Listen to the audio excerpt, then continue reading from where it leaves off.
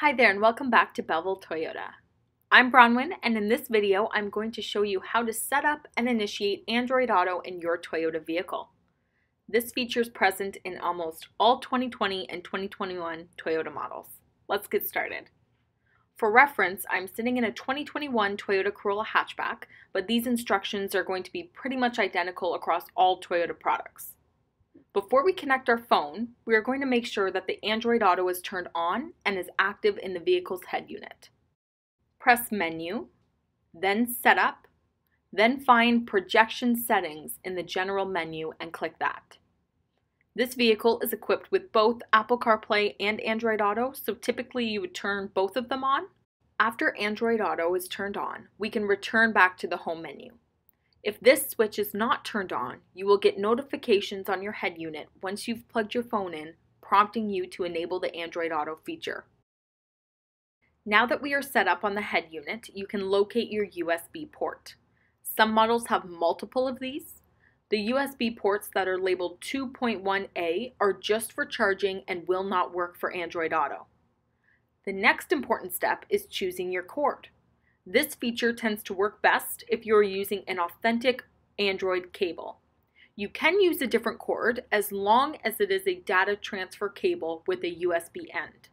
Android Auto will not perform if the phone is connected with just a charging cord. For example, often dollar store or gas station cords are just for charging only. Before we plug the phone in, let's click on the menu. You are looking for this projection icon. That is your Android Auto. Once we've plugged in our phone and initiate Android Auto, this will change to say Android Auto automatically. Let's prepare our phone for Android Auto.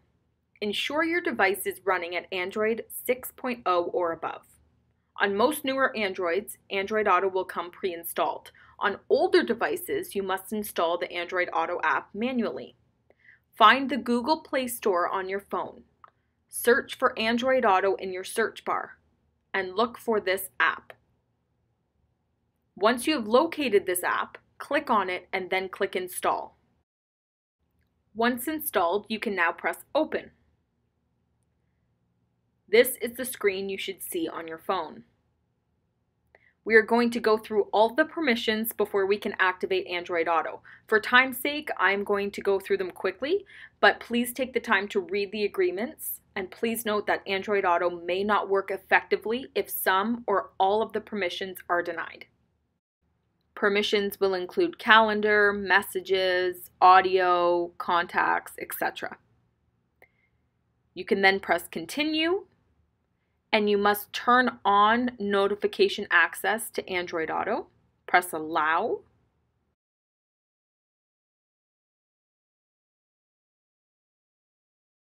Once you get to this purple and blue screen, which is the Android Auto app, it is time to plug your phone in. Once plugged in, your phone should start charging immediately. You may also see a prompt on your vehicle that looks like this. You should also see this on your phone screen. These are a few final permissions before you can access Android Auto on your Toyota head unit. Once you have acknowledged these notifications, you may notice that the icon that was once projection now says Android Auto. Click on this icon and your Google Maps will appear.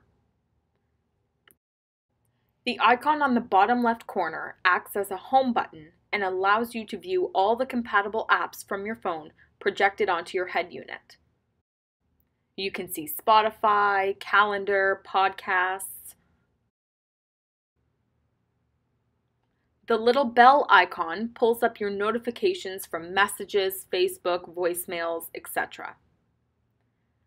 The microphone icon to the bottom right of the screen is your Google Assistant. You will have more access to text messages and maps by giving verbal instructions to your Google Assistant via Android Auto. At this point, your phone must be plugged in to operate Android Auto. Each time you plug in, the projection icon will change automatically to say Android Auto.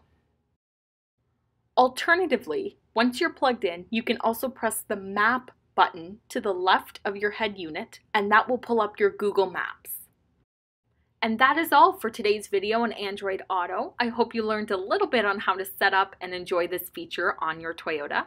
I'm Bronwyn from Belleville Toyota. Thank you so much for watching, and we will see you in the next video.